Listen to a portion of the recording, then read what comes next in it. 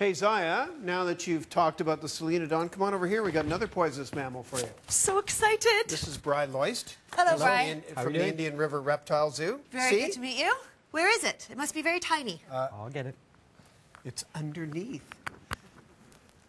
Why would we keep it underneath? What do we have? It was his choice to go there. Oh my goodness, little... And this is? This is a slow loris, and they come from Vietnam. Okay. Slow meaning it's not going to pounce on any of us or anything like No, that. he That's moves a very pounce right slowly. there, just the way he moved.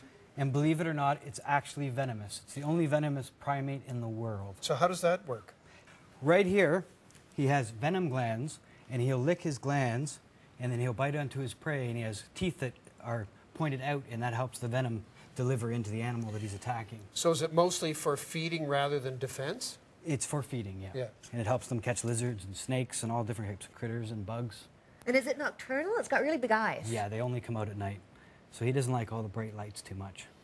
No, but he's a relative of ours. He's a primate. So. Is he? Does he have opposable thumbs as well, then? Actually, out of a lot of the primates, they don't have a thumb, or very little of a thumb. This one has a fairly good thumb that can be used for climbing. Are they endangered in the wild? Yes, they are, sadly enough. And where is this guy from? He's from Vietnam, and mostly due to habitat destruction. Oh, so sad. Look at his sad little face. He's saying, don't destroy my habitat, people. Right?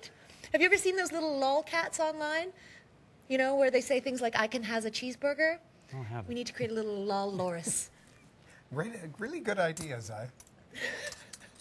So that's the slow loris, just one of many animals we're featuring this week. And in fact, Bri Loyst is coming back after the break with more animals from the Indian River Reptile Zoo. Although, let's just say, we know this is not a reptile. It just happens to be at the Reptile Zoo.